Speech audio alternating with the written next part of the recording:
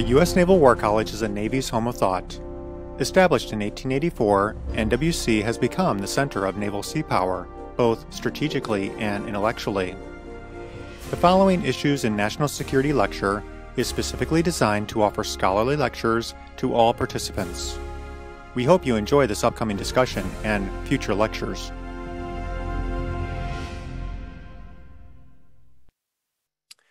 Well, good afternoon, and welcome to the fourth Issues in National Security lecture for academic year 2021-22. I am Commander Gary Ross, and I'll serve as your host for today's event.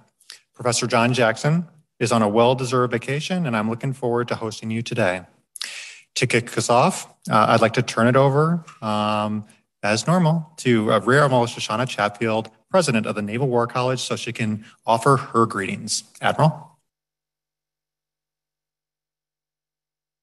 Okay, so I'd like to welcome our audience in person and those who have joined online.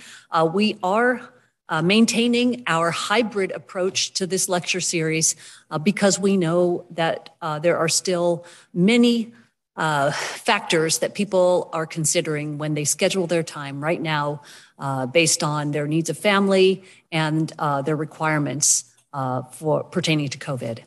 So thank you for coming in person and thank you for coming online. I'm really looking forward to the lecture tonight. I'm joined here by my husband, David Scoville, who has been such a good part of making these lectures even more relevant by working with our benefits partners to support our family discussion group after. So I'll turn it back over to Gary. And again, thank you for coming.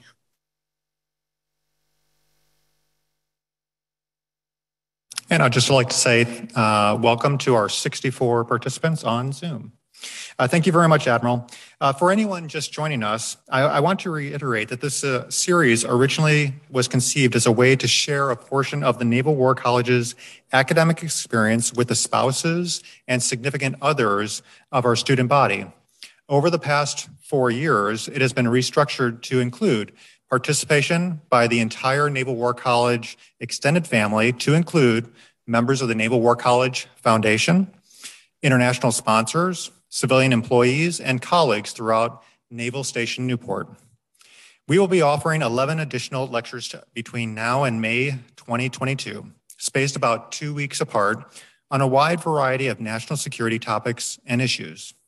An announcement detailing the dates, topics, and speakers of each lecture will be sent by me, both on email and posted on our website. A special note, and because of the upcoming Thanksgiving Day holiday, our next lecture will be on Monday, 22 November. We will be featuring an engaging discussion on China and zombies with Professor Jim Holmes. China continues to be quite a bit in the news lately. Each lecture event consists of 3 parts: the scholarly speaker's presentation, a question and answer period, and then a family discussion group session. This final segment is a primary interest to family members residing here in Newport, and it will feature guest speakers from various support activities and organizations here locally or on base. The family discussion group special guest for this week is Eugene Genereux to discuss Humana Healthcare's open enrollment and TRICARE benefits. Okay, on with the main event. Please feel free to ask questions using the chat feature in Zoom, and we will address them at the conclusion of the presentation. I am very pleased to introduce our speaker, Professor David Burbach. Professor Burbach will survey how space has factored into U.S. national security from Sputnik to the emerging era of great power competition. Space was an important front of the Cold War. From beyond top secret spy satellites to 1 billion people watching Americans land on the moon. In recent decades, space-based services like GPS, communications, or high-resolution weather forecasting have become a part of our daily lives, as well as a critical enabler of military operations. The benefits provided by our space systems represent potential vulnerabilities in times of conflict, though, and competitors like Russia and China have significant counter space capabilities. The presentation will describe potential threats and policy responses facing American space power today. Finally, he will discuss future possibilities, challenges, and misperceptions around the new U.S. Space Force. Professor Burbach teaches the politics of U.S. foreign policy, space security, and international relations. His scholarly interests include civil-military relations, defense planning, and the relationship between international security and technology, particularly space and nuclear policy. Before joining the Naval War College faculty in 2007, he taught at the Army School of Advanced Military Studies and also worked for several policy analysis and information technology organizations. I am pleased to pass the microphone over to Professor Burbach.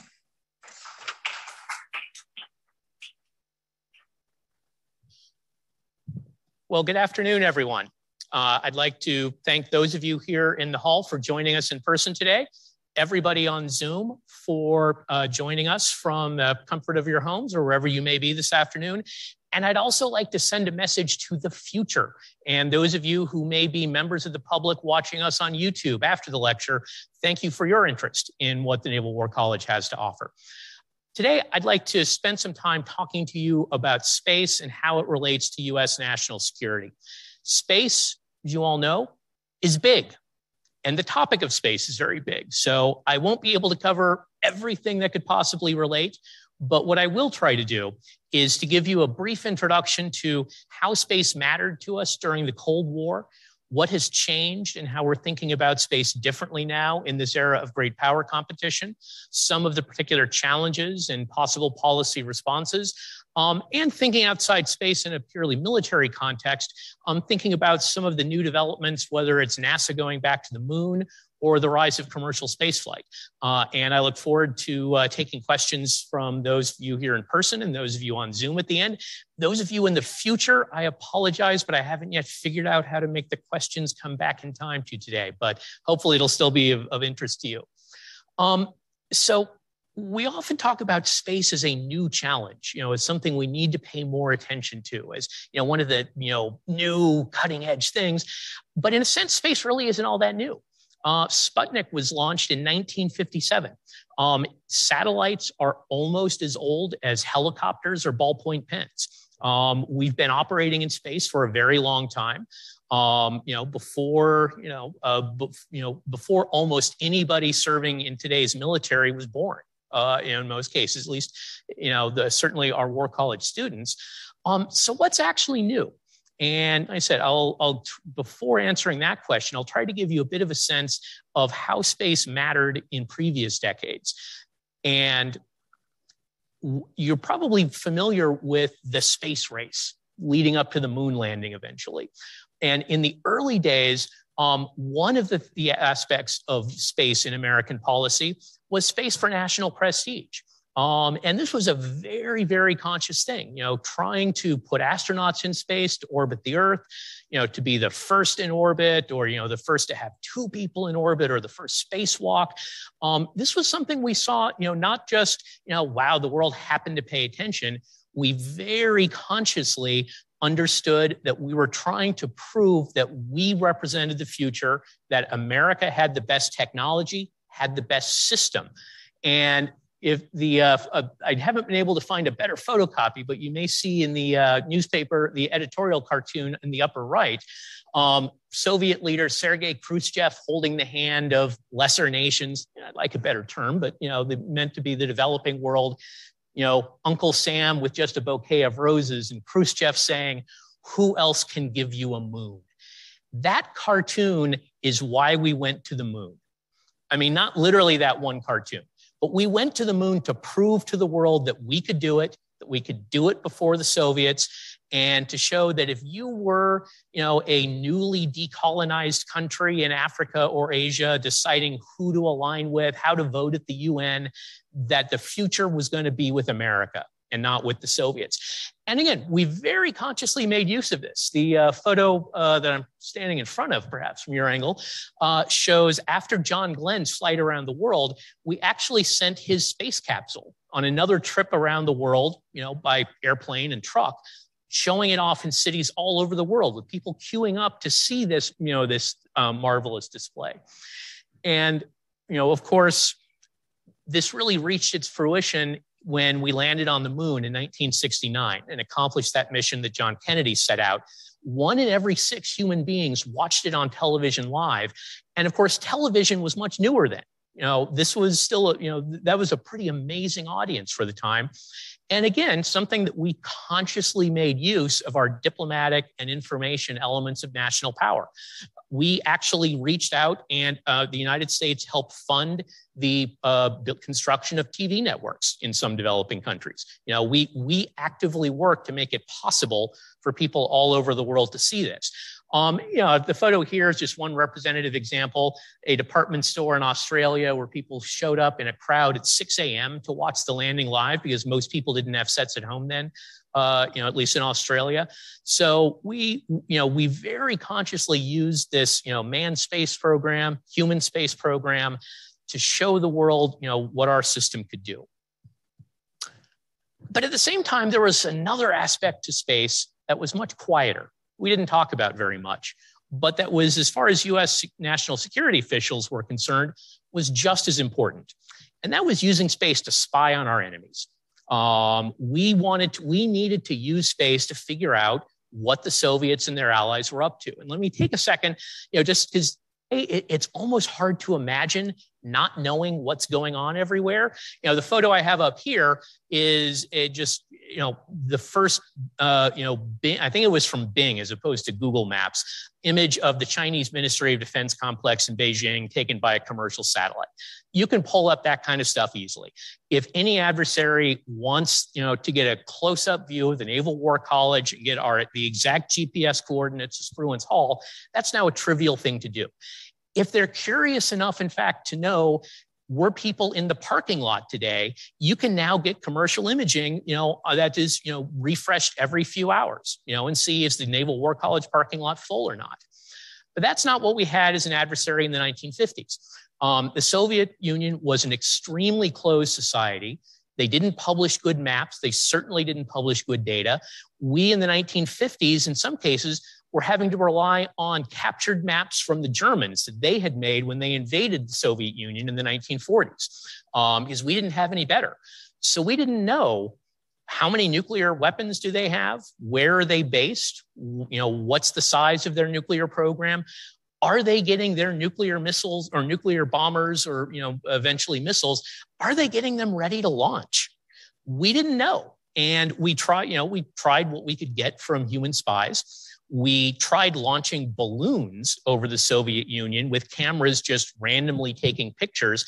That, in fact, if any of you have heard of the Roswell, New Mexico UFO in 1947, it was actually, what actually happened is one of the balloons we were testing for that program crashed, and the various misstories, misinformation got out about that.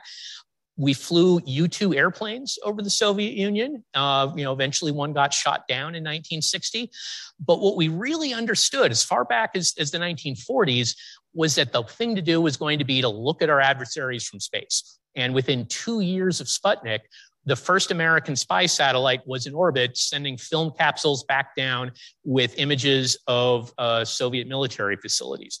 The photo that you see here on the lower right is a much newer 1980s photo from a more advanced satellite.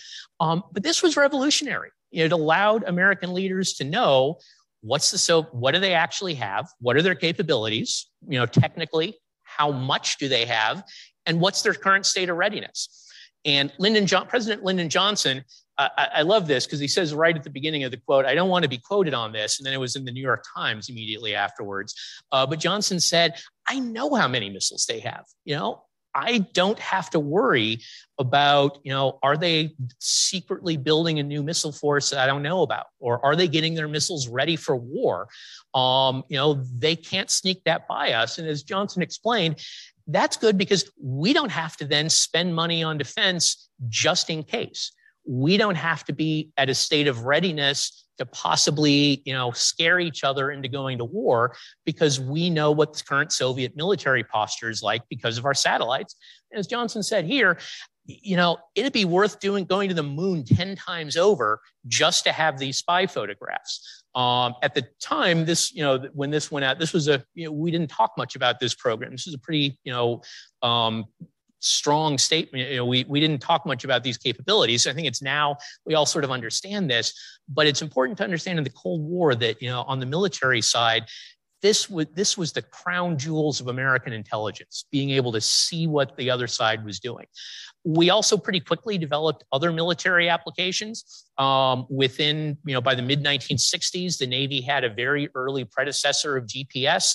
I don't know exactly how it worked, but I think, there were some technicians doing a bunch of calculations as opposed to, it just showing you a nice dot on a map. But we pretty quickly were using navigational uses, weather satellites, communication satellites, and also critically missile warning, so that we would know if the Soviets launched their missiles at us, so that we would have some warning time. And the Soviets also, running behind the US technically, but they too made use of these technologies. Let's see. Okay, there's where I want to be. One thing they didn't do, however, is, when we talk about space and that, one thing that people often wonder about is, what about weapons in space, attacking Earth from space? We actually in the Cold War didn't really do this. And both sides realized pretty quickly that putting nuclear bombs in orbit ready to call down to attack Earth was probably not a very good idea. Because what if the other side launched some astronauts to go, pull the wires out of your orbiting nuclear bomb? That would kind of suck. Or what if something went wrong, and it crashed during launch? So we realized with missiles and bombers, who needs to put nuclear weapons orbiting continuously in space?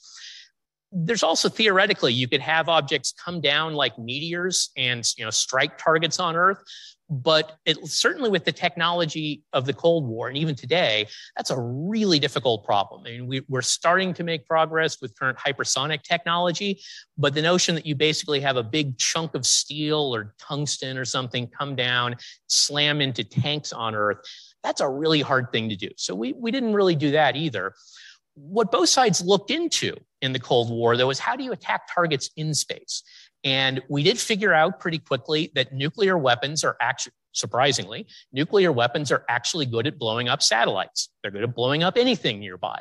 Unfortunately, they're too good. We learned that the radiation from the bombs gets trapped in belts around the Earth and will knock other satellites out of commission. The test that you see on the left, a nuclear test that's from Honolulu, looking out over the South Pacific, that American nuclear test destroyed the first AT&T television relay satellite. Days later from some of the trapped radiation, knocked out several of our military satellites. So we realized, if you really have to in a war, maybe, but boy, a few nuclear explosions can render space unusable, as well as creating radiation that would kill astronauts. We also, both sides tried, and the Soviets especially, some non-nuclear systems where like a satellite would get near another satellite, explode into fragments. A little clumsy, and it would create a lot of debris. If any of you have seen the movie Gravity, this Kessler syndrome idea where fragments from one satellite destroy another satellite, and pretty quickly space becomes a very difficult environment for everyone.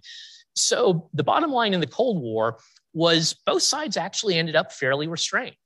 For all that in the very first few years of space, there were all like the Air Force proposed setting off a big nuclear bomb on the moon just to show we could do it.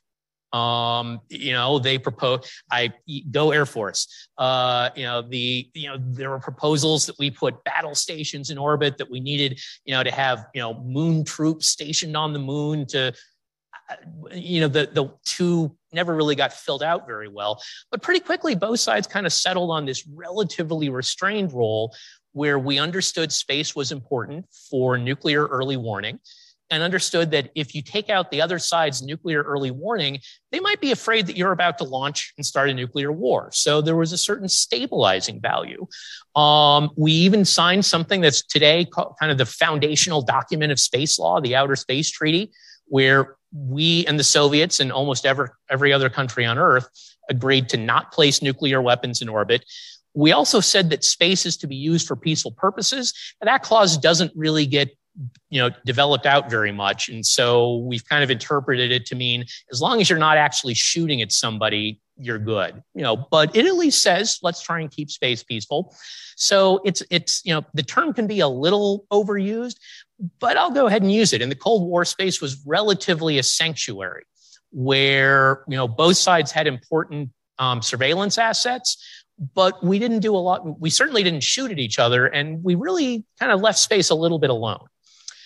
Well, so what's different now? Why are we thinking of space differently? Why do we see new challenges? And the basic issue is that space is now in absolutely everything, civilian and military. The navigational systems of the 1960s were, big boxes of electronics on submarines or aircraft carriers. Today, we all have GPS in our cell phones. You might have GPS in a watch. In addition to the satellite signals being used for navigation, they're important for timing. The cell phone network and the internet don't work without the nanosecond precision signals from space from our GPS satellites. Of course, we use it for communications on both the civilian and military side. There's a very typical Pentagon-style chart here in the lower left of imagining, networks of satellite sensors and communications. For military operations or daily life, space is now critical. It's no longer kind of this special thing like, that only really mattered for strategic nuclear systems.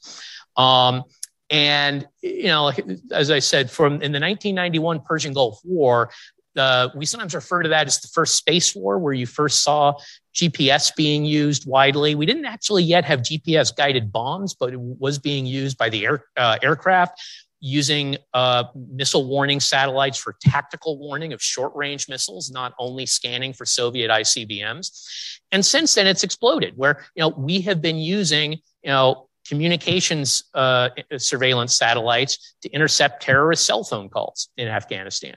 At least, we all assume we do that. We have, tremendous capability that even for kind of low-level operations, anti-terrorism operations, space is fundamentally a part of that. So our military today uses space for just about everything.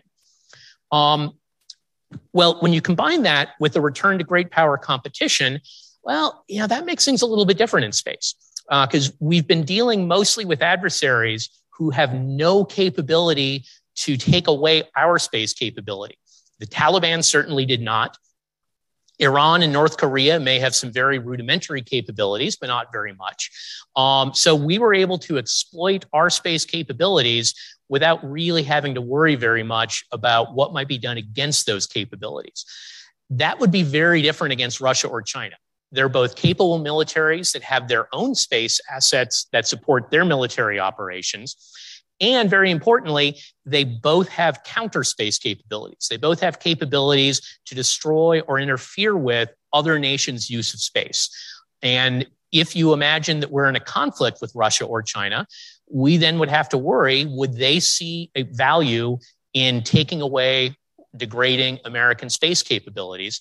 And it seems like they probably would. I mean, not just in a sense of, you want to do anything you can to help the adversary, but there's probably an asymmetry where we are more vulnerable to that threat than our likely adversaries in China or Russia, partly because we, although they are capable and technologically advanced militaries, they aren't as space reliant, as technologically dependent, as capital intense as the US military.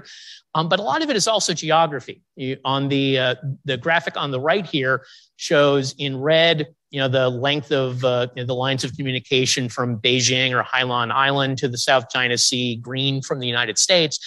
We're likely, if we're in a conflict involving Taiwan or the South China Sea, the US military is probably operating almost halfway around the globe from the United States, thousands of miles away from any land bases. The Chinese military is going to be very close to home.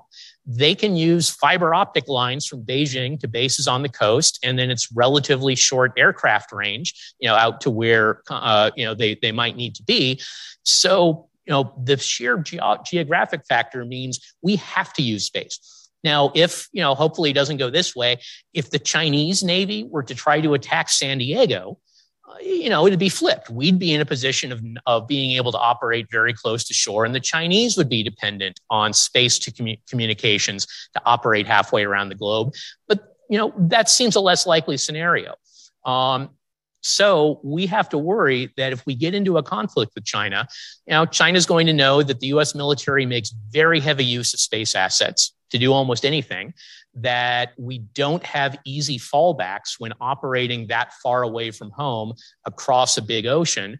So it makes sense that they might be interested in challenging or attacking U.S. space capabilities. And there are a few ways they might do that. Technology for attacking satellites kinetically has gotten better. You no longer have to use a nuclear weapon to be sure. We and other countries are good enough at intercept now that the US, Russia, China, and India have all tested kinetic intercept weapons that destroy satellites. Now, this is still, the problem of space debris is still there. In fact, the Chinese and the Indians created a bunch of debris with their tests within the last decade. The U.S., we did a recent test with a satellite that fortunately was so low in its orbit, it was just about to re-enter, that most of that debris did not stay in orbit very long. But if we were to have a shooting war, it wouldn't take very many attacks on satellites to create a lot of space debris that not only would affect our military satellites, but commercial satellites of every country in the world. So this is a big concern, not just for national security people, but anyone in the world who uses space. There might also be some new technologies that would allow physical destruction of a satellite without creating so much debris. If you can see in my graphic on the right, a little satellite grabbing onto a big satellite.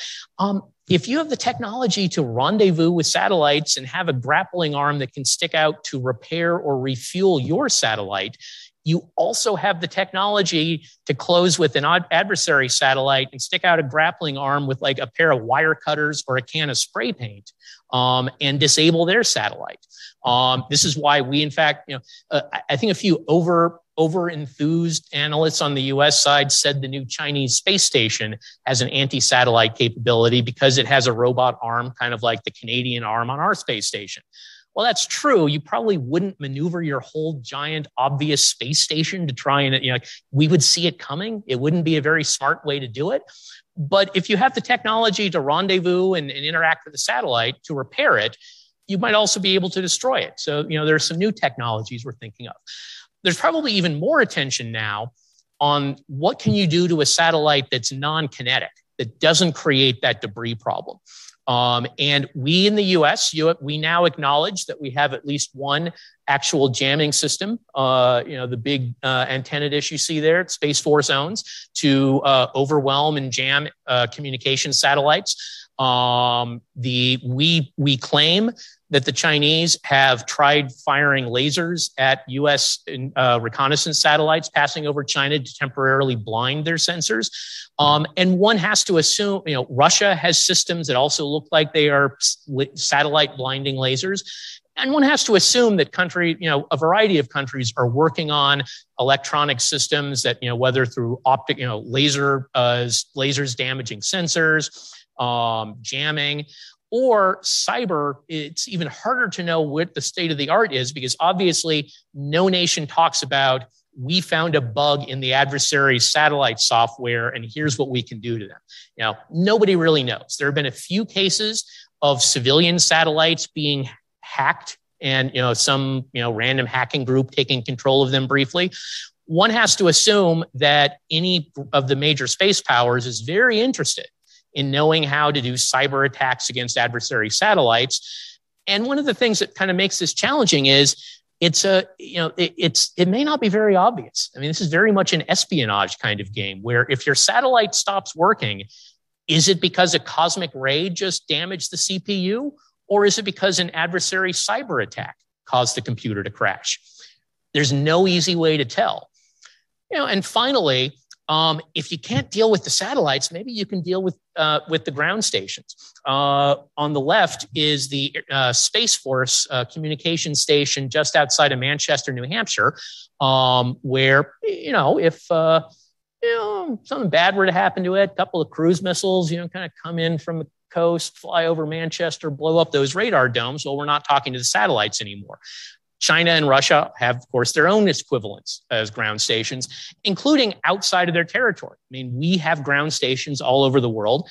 China has been actively expanding its network. This is on the right-hand side, you see a Chinese ribbon cutting for a Chinese ground station in Sweden to communicate with their civilian satellites and their human spaceflight program. But the Chinese too, for example, they now have a station in Namibia in Africa. So, one possibility that might come up if there's a conflict is, are ground stations going to potentially be under attack? And this, an interesting question this raises is an attack on a satellite justification to attack a ground station that belongs to the other side, where you might actually kill people, as opposed to merely attacking the machine in orbit? That's one of the, law of war proportionality would say yes. But there, Representative Jim Cooper, one of the key sponsors of Space Force, has said, hey, no president's going to want to kill people just because somebody blew up one of our satellites. And he says Space Force needs to figure out, that this would be a bad idea for Space Force to say, we'll deter attacks on satellites by threatening to blow up ground stations of other countries. It's an interesting legal, political, and ethical problem. So given these new threats, what might the U.S. do? And there are a couple of directions that our policy might go in, and some of these could be pursued simultaneously. One is we could try to make ourselves less vulnerable to attack.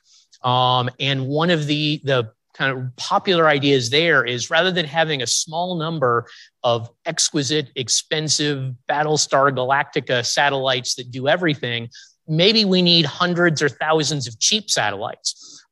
If you have 1,000 satellites that can kind of easily communicate and work as a network to do your communications instead of a few giant satellites, well, that's a much more difficult problem for an adversary that has to target them. You might also make satellites less fragile. You could even put short-range defensive technologies on a satellite, perhaps, where it might see an interceptor coming at it and fire its own short-range defensive weapon against the interceptor. But there's a lot of thought going into the technologies of, what's the right answer here? How do we change? We could also use deterrence. And, my example of threatening ground stations of another side, we could declare that we see space as so important. We really object to escalation into the space domain. So we could, as a matter of declaratory policy, say, hey, all satellites or certain satellites are off limits. If you attack them, we'll go very hard after your space assets, after your ground stations that service those space assets, or after something else entirely. Now, the problem, of course, is if another country decides to call that bluff, that we may or may not like those consequences. But there are certainly many analysts who say that the problem of defending satellites, which are fragile and move in predictable orbits, that problem is so difficult. Probably the only way to solve it is through deterrence, as opposed to resilience and deterrence by denial. Another thought, and this is looking harder and harder at this point in the game, is simply, we get out front and make space, and make sure that the U.S. has total space supremacy, the way that we seek air supremacy in a conflict. Make sure that nobody has the ability to harm our space assets. That would be really ambitious, because any country that has a civilian commercial space capability really has a military space capability too. Literally the same rocket that launches people in orbit for SpaceX launches US military satellites. A lot of the underlying technology is very, very similar. So to me, at least, it seems hard, if you really wanted space supremacy, that's a very hard thing to do unless you essentially deny every other country in the world a space capability at all, or at least you're prepared to do that. That's a pretty big step. It'd be a very expensive step. Do we blow up launch facilities in other countries preemptively? So we can certainly do more offensively, but it's a race that looks pretty difficult. Finally, maybe we engage in diplomacy. In the Cold War, there were a number of cases, as with the Outer Space Treaty, where we and the Soviets agreed that some technologies or some types of weapons were going to be so destabilizing that we both agreed in advance to stay away from them. Like we did actually, we didn't have a formal treaty, but there was pretty much an understanding we're going to leave each other's nuclear missile warning satellites alone. Like we understand that if we blow up your missile warning satellite, you're probably going to assume we're about to launch a first strike. So we'll both kind of stay away from those. Or there could be opportunities for formal arms control agreements. We might agree to, not develop certain types of kinetic anti-space capabilities because of the debris problems that they could create. We might, come to some sort of informal agreements about, what to target or not to target. But there's certainly many advocates for some sort of additional space arms control. There are people who say, hey, the Outer Space Treaty said space is supposed to be peaceful. So should there be any weapons in space? Again, some possibilities to explore there.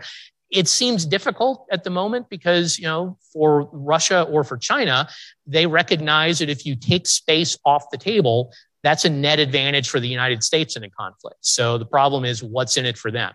So not an easy situation for our diplomats. Well, finally, to kind of move off of the theory here and talk a little bit about some responses we're actually doing. One thing that we have done is we actually created a new service, first time since 1947. And, before that, going to the colonial era, we decided that the challenges that have come up are so severe and require such focused attention that at the end of 2019, Congress approved and then President Trump signed into law the creation of Space Force as a separate service. I was fortunate enough to have the Naval War College's very first Space Force student in my seminar this term. If you're watching, good luck. And I'm sure we will be seeing more as time goes on. So this was kind of a big deal. It seemed pretty interesting. What does Space Force actually do? That's, a lot of people seem to have the, so this is going to be like Space Force has astronauts and, they go somewhere and they shoot someone, people, bugs, Klingons, I don't know, or, space. And you can even find people who support space. I could point you to an article on, I think it was a War on the Rocks blog piece, essentially saying, yeah, Space Force needs space battleships like this. We need to be able to maneuver, with kind of the technology of how you do that left a little we'll fill in that blank later. If it seems like I'm a bit of a skeptic that Space Force is going to be doing Star Trek or Star Wars stuff anytime soon, I think physics just requires that. So Space Force is not going to be about, human crewed battleships. It's definitely not going to be about space infantry. What Space Force is going to be about, and I'll at least read the text might be a little bit small for some of you, but the three key missions are space domain awareness, just knowing what's going on out there, which is not an easy problem. Satellites are, small objects. If a country launches a satellite and doesn't tell us where it's going to be, they do take a few steps to make it less reflective so that, it's not as bright. It can be very hard to know where things are. So, kind of the first step is improve our ability to know what's happening in orbit around the Earth, even out as far as the moon. Space Force is not looking at Mars, Jupiter, Saturn. That we're still a ways from the rest of the solar system mattering. So they're really focused on the Earth to the moon. To operate and defend U.S. space systems, U.S. satellites, U.S. launch systems. Day-to-day operation is a lot of what they're doing, keeping your, if you didn't realize it, GPS is a U.S. military system owned and operated originally by the U.S. Air Force, now by U.S. Space Force. If Space Force doesn't keep, GPS running, the whole world will quickly know and suffer. And the mission of defending those satellites. Now, whether that means, literally, like intercepting an interceptor or through coming up with deterrent strategies, Space Force in cooperation with Space Command, the 4-star geographic command that was also created, or I guess recreated. We used to have one back in the 1980s, and possibly engage in offensive counterspace operations. The U.S. does not claim to have any offensive space weapons other than jamming, not to have any that actually destroy adversary satellites. Now, if you have anti-ballistic missile technology, what we used to shoot down a satellite in a test about 15 years ago was actually a standard, an ABM standard missile off of a Navy cruiser. If you can shoot down a ballistic missile warhead, you can probably shoot down a satellite. So we could have that technology if we wanted to. But in the near term, this is all stuff that we were already doing. My example of GPS did not come into existence the day Space Force was created. GPS has been around for years. So day to day, Space Force is mostly doing what the U.S. military already did in space, just now reorganized into a new service that focuses on space. Longer term space, one of the reasons for creating it, if those of you who have been through the TSDM or NSDM courses have talked a lot about bureaucratic politics. And one of the reasons that, we created a separate service was to have a bureaucratic organization that would focus on space and develop a space-aware culture, really know the space domain. So eventually they probably are likely to think more about offensive space operations. We do also know, I think General Raymond, who has spoken here at the War College a couple of times, has made this clear, that right now space is almost ridiculously overclassified. There are probably things you learned in a high school physics course that if somebody in the US space community had to put them in front of you, they'd have to put a secret no foreign label on it, even though it's an equation out of a high school physics textbook. General Raymond recognizes if nobody can talk about space, they don't know what you can do with space. They don't know how to think about space. Allies especially find it difficult to interoperate with us in space. So, bureaucratically, one of the initiatives that I know Space Force leadership is pushing is to try and be more visible and less classified. I won't go into the whole procurement side, but space has been expensive and slow, and Space Force and the other reorganization is trying to help us do better at being able to acquire space capabilities more affordably and especially more responsively, faster, so that we aren't years behind the competition. And I think it's a little early to know if that's going to work, but that's certainly one of the intents, is that a variety of bureaucratic reforms to make the acquisition go better. To broaden back out kind of where we came in talking about actions outside the military, I'll just quickly highlight we are hoping to go back to the moon.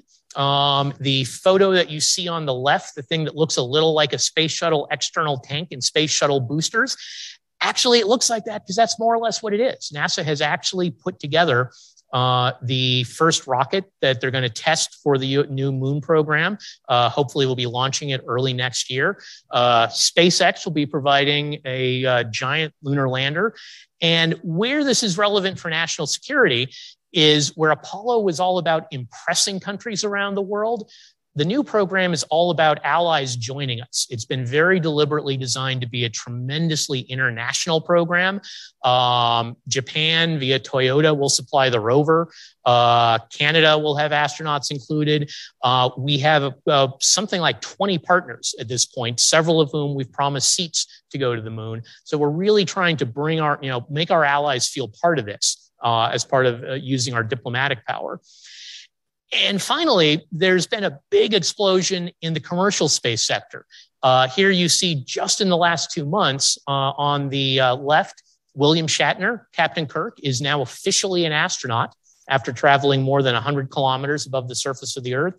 Or SpaceX capsule carried 4 non-professional astronauts on a privately funded mission, part of a fundraiser for St. Jude's Hospital. And we're likely to see more of this. Now, what does this mean for the military? Probably not much. I mean, there are people who say maybe Space Force needs to be like the Coast Guard and have rescue astronauts and, orbital rescue cutters for search and rescue of space tourists. I think we're quite a ways away from there being enough space tourism to make that worth it. But what the space tourism illustrates are a couple of big trends. And I won't say too much about these, but that companies like SpaceX have made getting to space much cheaper and much faster. That helps the military because we can put up our satellites, quickly and more inexpensively, but it's really opened up space to a whole bunch of new uses, including mega constellations, where if you add up all the plans for various companies to bring you Wi-Fi from space, there might be 100,000 satellites orbiting the Earth in a decade versus about 2,000 today. By the way, if you like stargazing, I would go out and get your fill of that now, because in about 10 years, all you're going to see are satellites moving overhead all the time. So, if you want, if you've got kids, you want them to see what the constellations are like, do it soon. But there's going to be an explosion of how many satellites are in orbit. And sometimes that, one of the applications that has a lot of military relevance is we're all being watched by commercial satellites that sell data to the public. Spy satellites were those ultra secret crown jewels. Today, this is an image of Russian Su-57 stealth fighters from a commercial radar satellite. Not just one satellite. The company actually has a big network. If you want to re-image a country's military bases, with side aperture radar every few hours, you can do that, or you will be able to soon. And there are players, not just on the US side, but from all over the world. So as these capabilities are growing, we're also facing a situation where, companies that the US regulators can't touch, will be growing this capability. Or, as companies think about putting up these hundreds of thousands of satellites, who's in charge of traffic management? Who's in charge of making sure that we don't have collisions? Again, very unclear. So the world is becoming bigger and more complicated that way, in addition to the specific military national security challenges identified. Well, let me stop there. I will leave you with this hopeful view of Earth from the planet Saturn that a NASA probe took. I would be happy to take questions in person or via the Q&A function in Zoom. And Commander Ross will make sure that we have a good balance and field forward questions to me. So I'd like to open up the floor here to anybody that has any questions. Any questions here?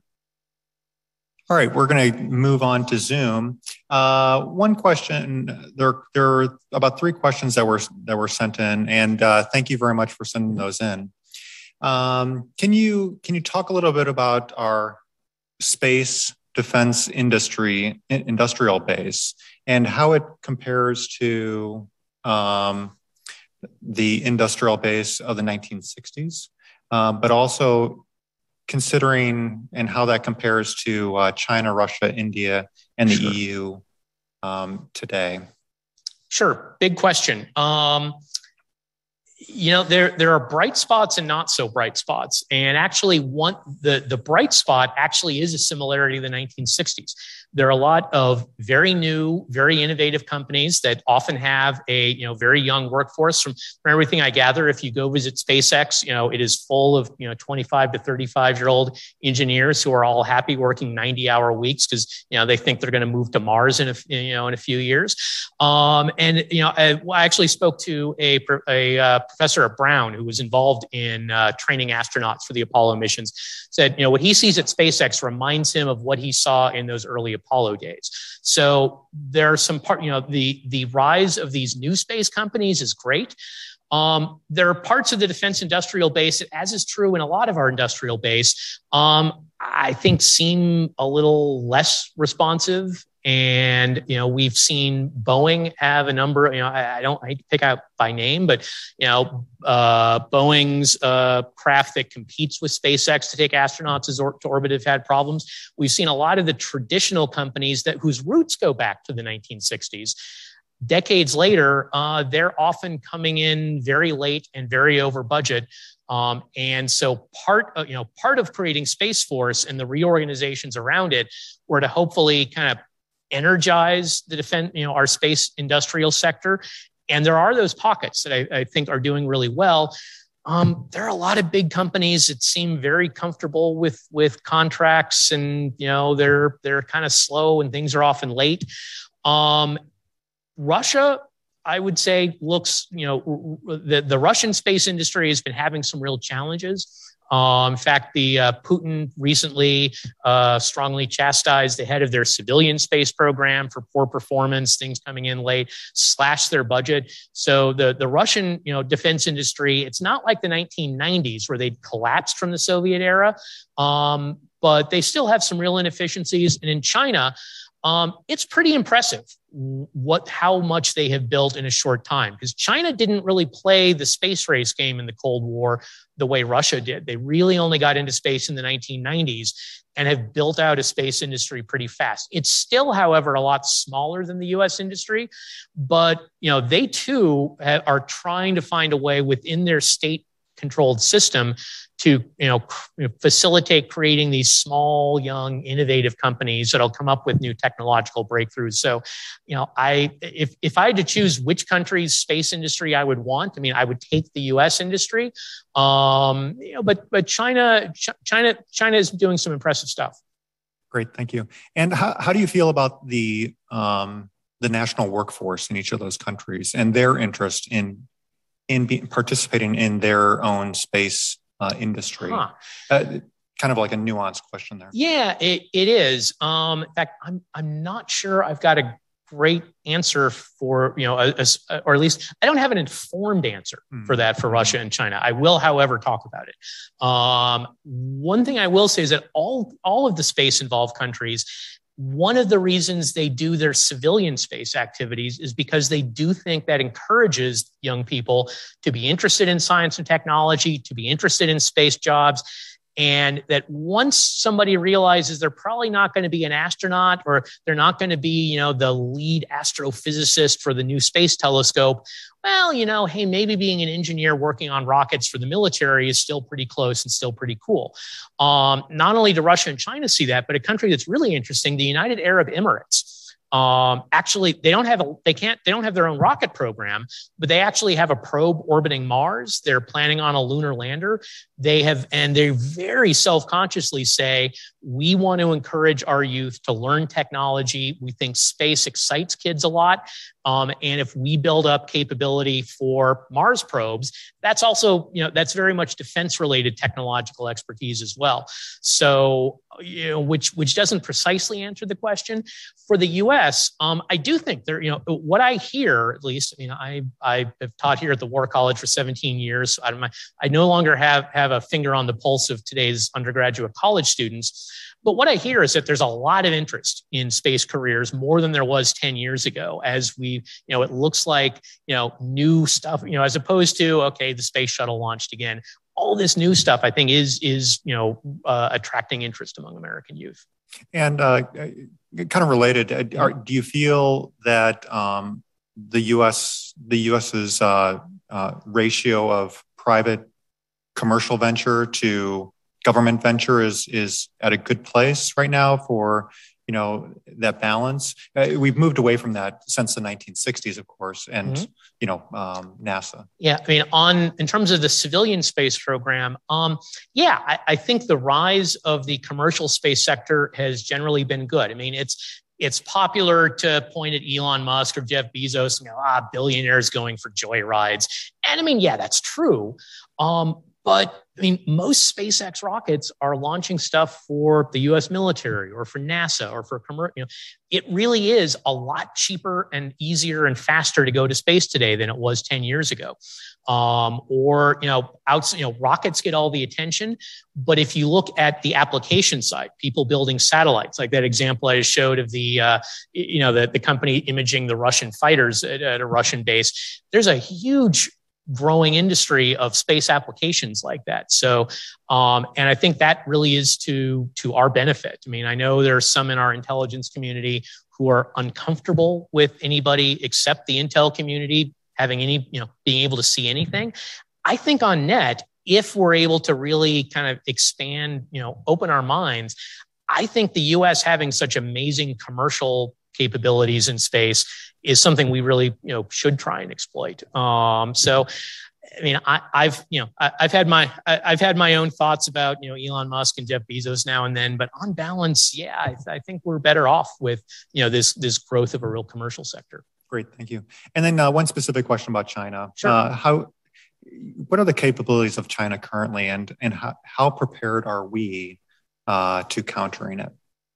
What are Chinese capabilities currently is probably, I will dodge slightly in that would probably be a long and classified list to answer that in a very serious way.